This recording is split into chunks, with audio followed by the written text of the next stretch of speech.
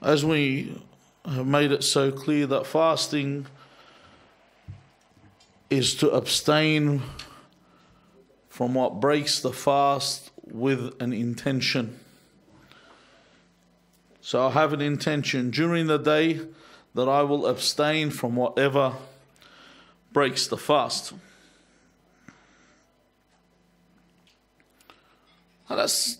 Sometimes people may use or perform some of the things that will break the fast.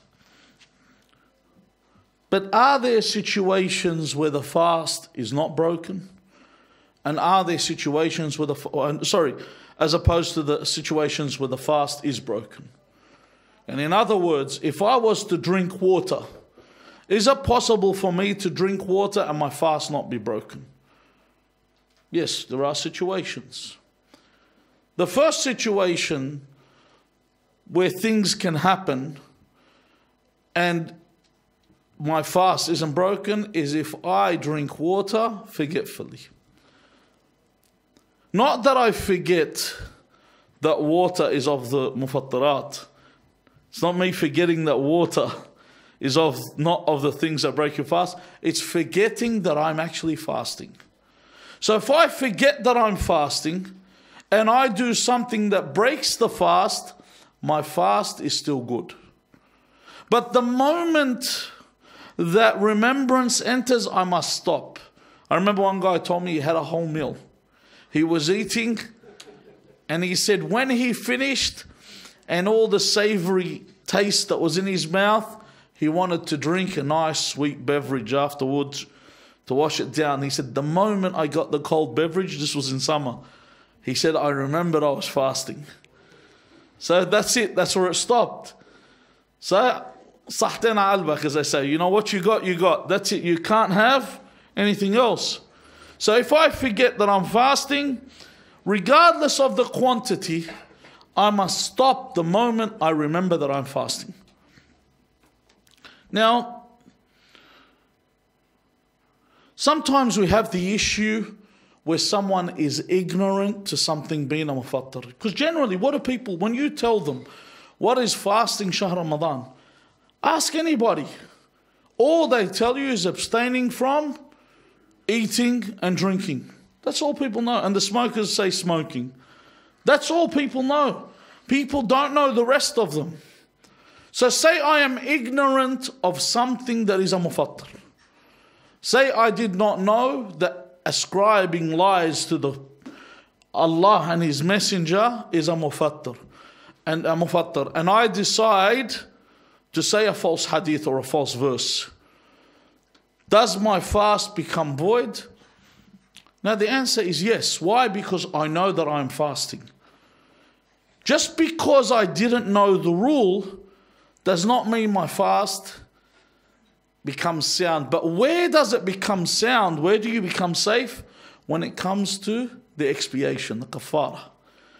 All you have to do is the qada. See, you have two types of people. You have one that's called a qasir and one that's called a muqassir.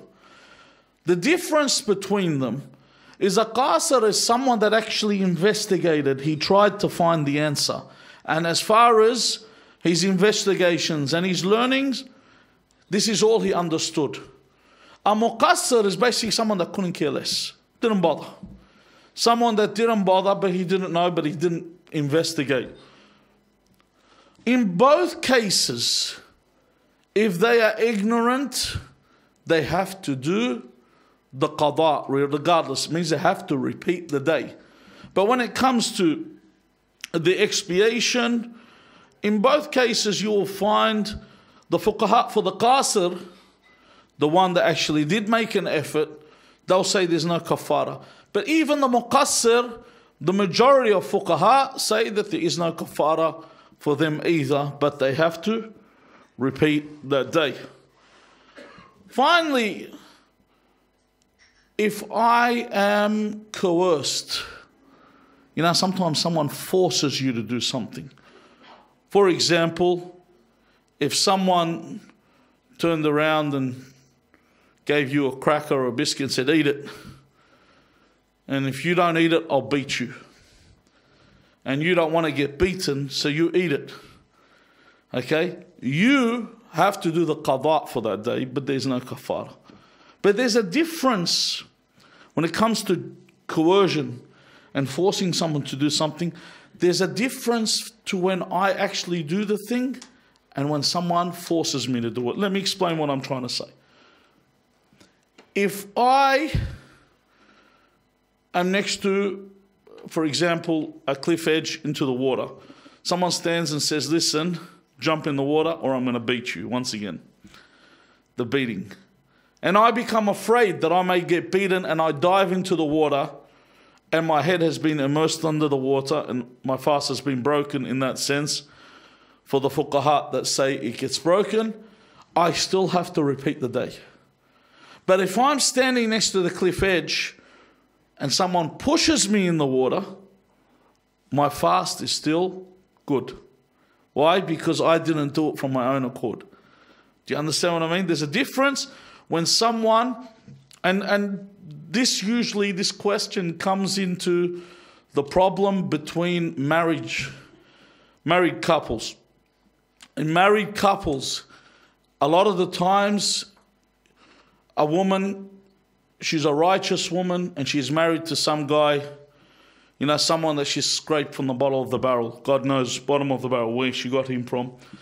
And he decides, okay, you know, I want to get my right from her. And we're fasting. And she says, no, I don't want to. And he says, if you don't, I will divorce you. So she allows him to. Now, her fast is broken. She has to do the qada because she allowed him. But if he forces himself upon her, if he violates her, her fast is still sound.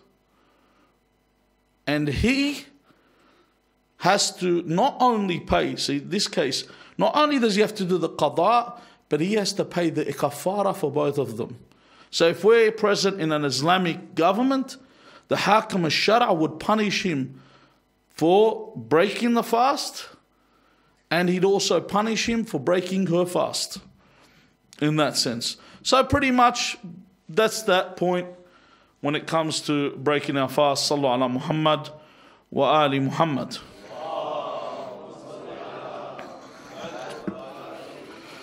Allah Azza wa Jal says, وَإِلَى مَدْيَنَ أَخَاهُمْ شُعَيْبًا قَالَ يَا قَوْمِ اعْبُدُوا اللَّهَ مَا لَكُمْ مِنْ إِلَهٍ غَيْرُهُ.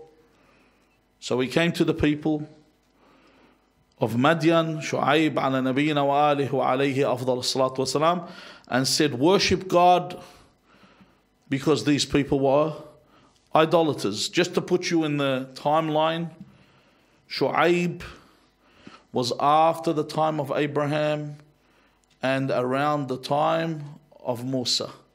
So if I'm going to put him in a timeline, he would have been somewhere between 2000 towards 1000 BC, around that era. So, you know, generally they try and pinpoint Musa at 1250 BC, but I don't go with the strong timelines. I don't go because they try and bring it in that timeline to associate him with Ramses II. We don't know who the pharaoh was. We don't have anything strong suggesting which of the pharaohs it was, but we know it's around that time because we have some history. We don't just fully negate archaeological finds, but if they don't have anything for certain, you can't just go with it. So around that time, Shu'aib would have been around. So then he said to the people of Madian, do not worship other than God because of their ways. Then he mentions this point. وَلَا تَنْقُصُوا الْمِكْيَالَ وَالْمِيزَانِ إِنِّي أَرَاكُمْ بِخَيْرٍ. You know, sometimes when it comes to, I don't know if you've ever seen any of those olden documentaries or movies where they show you where people rip off people with the scales. Sometimes the weights, they're not actually weights. They're painted silver or they're painted like metal, but they're not metal. They're lighter, so you think that you've got the right weight. So do not, when it comes to give everyone what they've paid for, don't decrease in the value of what they've paid for. And then he says, Inni araakum bi khair. And this is the biggest problem. Inni araakum bi khair. It means you're prosperous. And this, you'll find this with a lot of people. The biggest people that commit rorts and rip-offs are people with money. They've got money, they're prosperous. They've got money, they're financially capable.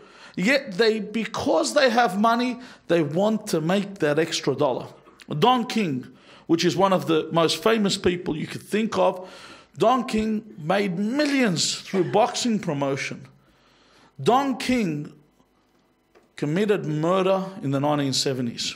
I don't know if anyone's heard of this. Late 60s, I think, or 70s. And he was rich. What murder did Don King do? Don King stomped a man to death for $400. This guy's a millionaire. He stomped him to death. And he spent about 3 to 4 years in jail. If you research this, look at it. He stomped a guy to death over $400. Do you imagine that? Taban, $400 in the 60s is not $400 today. It was a bit of money, and it wasn't a small amount of money, but it wasn't something for you to take a life. He took a life because this is the way that they perceive it. They will end you if you come near their money. But Shu'aib is telling them that I see you are prosperous. You have no excuse to even do this. Although it is wrong, initially you don't have an excuse. And then in the next verse, he says, وَيَا قَوْمِ أَوْفُوا الْمِكْيَالَ وَالْمِيزَانَ بِالْقِسْطِ. When he mentions here that al-mikyal wal-mizan, like when we're talking about the kayl, the measuring cup, we said, and the scales, that you should be just when it comes to weighing, be fair. And then he mentions in this verse, وَلَا تَبْخَسُوا النَّاسِ أَشْيَاءَهُمْ. In other words, don't, meaning they've written it in the translations in commit abuse towards people by depriving them. It's more than that. Okay? Sorry, it's saying do not deprive the people. It's more than just depriving the people. I'll give you a good example of how people do this. Have you seen when someone brings a product into an area? I don't know if you see this commonly. It's people that come into in big work in trade will understand this. Someone brings in, for example, they bring in apples to sell. And you see the merchants come in and they have a look at the apples and they go, Shal Abda, what's this? What, you're trying to rip off people with these apples? And they make you feel so bad, you feel like throwing out these apples. And he goes, but I'm gonna be fair with you. Rather than jarras halak, you're going to embarrass yourself when people walk in and see these apples, I'll buy them off you for half what they're worth, save you the embarrassment. And the apples are good quality apples, but he makes you feel so bad with the product that you have, and you just go, all right. Because sometimes someone can say something positive to you and and lift your spirits. When you walk in and someone, when he says, Salamu alaikum, and you walk in, he goes, Nawwarat, how do you feel? You feel good. These people actually like me. I'm turned up, they like me. And if you walk in and someone says, oh, speak of the devil, oh, here he comes, It's just that feeling, even in psychology. I was watching a video for a psychologist that my brother sent me a couple of days ago, that he says in this video that even simple suggestive things, he goes, you got two groups to do a multiple choice. The questions were the same, but just the answers, the alternatives that had nothing to do with the answers, were things that described old people, and the other tests were things that described young people. He said when they left the room after the test, the ones that read the terms describing youth went to the elevator swiftly and youthfully and healthily. But the ones that were reading all the terms about being old were sluggish towards the lift. You bring people down. So this is the way that they would make them feel that your product is useless. The person would sell this product at a loss. And this is how they would sell products as well. Like then when he brings these apples, he'd turn around, come here. Just off the market. These are the freshest apples you will ever eat. He's just bought them off someone that he's told you have the worst apples. And then he wants to sell them in this way. You know, and I'm going to be very careful with my words here. Some used car salesmen, not all. Some real estate agents. Some lawyers. The way, and a lot of fields, but especially these fields, they love to take advantage of people. They have different strategies. If you see a used car salesman, when he wants to sell you the car.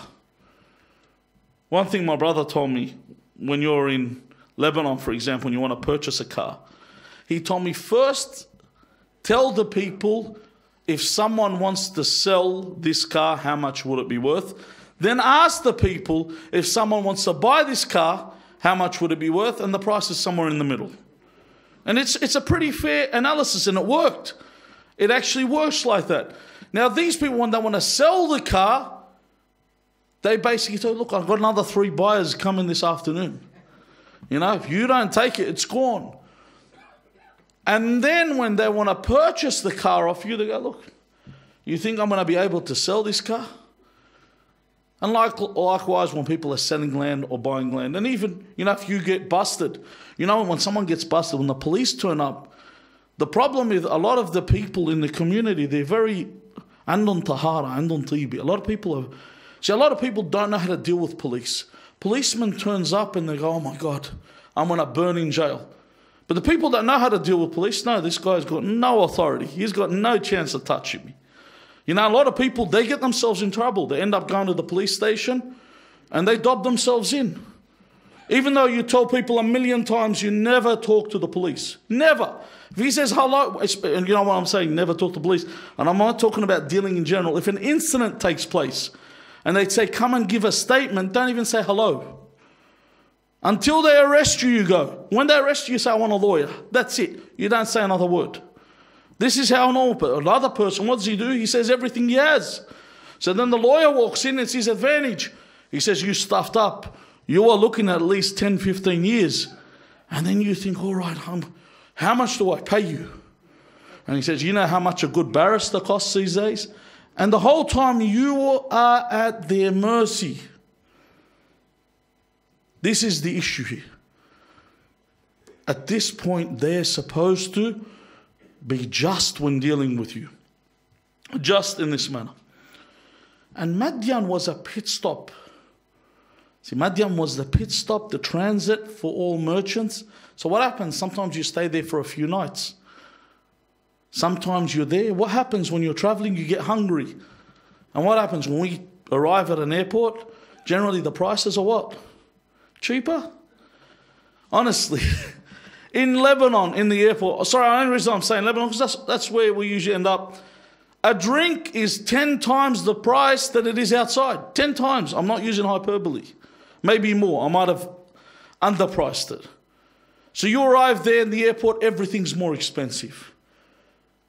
It's like they've got a license to violate people. You know, they're standing there, step right up, one after the other. Let's see how much we can take from you. And after you've been violated and defiled, and then you think, oh my God, I wasn't here by choice. I was forced to be in the airport. They take advantage of them in this way. The same thing happens when you go ziyarah or the Hajj. The prices are astronomical. You turn up, honestly, ziyarat al-Hussein alayhi salam, Karbala, and honestly, 7-star hotel, no chance. 6, 5, 4, no chance. It's a hostel. It's not even a hotel. I'm telling you from my experience. You get taken in. You know how I swear you feel like, you know those chickens where they are put in a place to lay eggs. That's it. You just got a cage and they got like 6 people in this room the size of a shoebox. And you're paying $100 per person, not per room, per person, per night. Hala Zawar Abu Ali, come in. 100 US. And then you got the other people standing on the road feeding you for free from their own wealth. And these people that are supposed to be Sukkan Karbala, the people of Karbala, or the people of Medina when you go ziyarat Rasulullah, they are the ones that take advantage of you. They rot you, they take every cent from you. Taban, it's seasonal, it's good for you, it's high season. I have high season price, and low season, that's acceptable, it's normal, it's business. But not this difference. Not this way, especially when you know people come here for that reason, to take advantage of them at this point. Even some other countries, when you go there and you want to deal with them in business, I've heard this in Indonesia, in Bali, when people go there, I've heard about the coloured bag system. If you're a sucker, they give you a coloured bag, so every other shop owner knows, you know, not a normal white bag, they give him a coloured bag, so they know this guy, you can rip him. Unbelievable. This is how the system works. Just to make sure that they can make as much money from the people as possible. And this is the way that the people of Madian worked. What you need to know is your income does not come from the sweat of your brow. Does not come from your ta'ab. Because I will tell you now, you people that work, don't care how hard you work. Go to see some countries and the labor that they do for the money they earn. Has anyone been to India or China and see, you know, all the clothes we're wearing here from these two countries? Almost everything we are wearing from them. And they work so hard and they make peanuts. And we get people, we have an easier lifestyle and easier jobs compared to what they have in comparison to the money. Your sustenance, your rizq is from Allah Azza wa Jal. It's not from anyone else, and it's not from your intelligence. It's not from how educated you are. You could be the smartest person on the planet. You could be the smartest person on the planet. Just take a look at the billionaires around you. You take a look, honestly, Clive Palmer. Clive Palmer doesn't have a 3-digit IQ, I guarantee that. Clive Palmer was quoted. He's a billionaire, Australian billionaire. When he was getting into Parliament, you know what he said? He said, I'm not corruptible because I'm a billionaire. So if I become a politician, no one can bribe me. I say, are you serious? Have you looked at all the other politicians there in the world? They are billionaires and they all want more. Clive Palmer is like these other people. Gaddafi, they say, was worth $200 billion. That's what they say. Go look it up. I'm not exaggerating. They say he was worth $200 billion. He's worth more than the owner of Amazon when he was killed. At that time, so much money he had. And Gaddafi was the one that famously quoted what? He said, when you make supplication dua, only do dua in Arabic because Allah doesn't understand any other language. This is how intelligent Gaddafi was. So when you ask, how do they become so rich? Allah is the one that sustains you. So there's no need for you to rip anyone. There's no need for you to deceive. There's no need for you to make that silent dollar or for you to put that clause that no one can read so you can make a sly cent here and there. Be honest when it comes to your dealings. The only trade that you should be thinking about is the transaction that is mentioned in the Quran. Allah Azza wa Jal says in the Quran about what this world is. Firstly, let's take a look at the hadith. The hadith says, الدنيا سوق ربح فيها قوم وخسر آخرون. That this world is a marketplace. This whole world is a marketplace. Some win and some lose in this world. But who wins in this world and who loses? Firstly, let's take a look at, because when we work, when we go business, or we do any kind of dealings, we look for a gain, we look for a profit. The profit and the gain from this world is the hereafter, is paradise. This is all you are working for. And this is what, whether you go to work, you are working for the hereafter. Because the ones that go to work in order to provide for their families are what? Are like the one that fights in the way of God. True or not true? Isn't that what the hadith says? So the one that works in a righteous way to provide for their family is working for the dunya or the akhirah. He's working for the akhirah.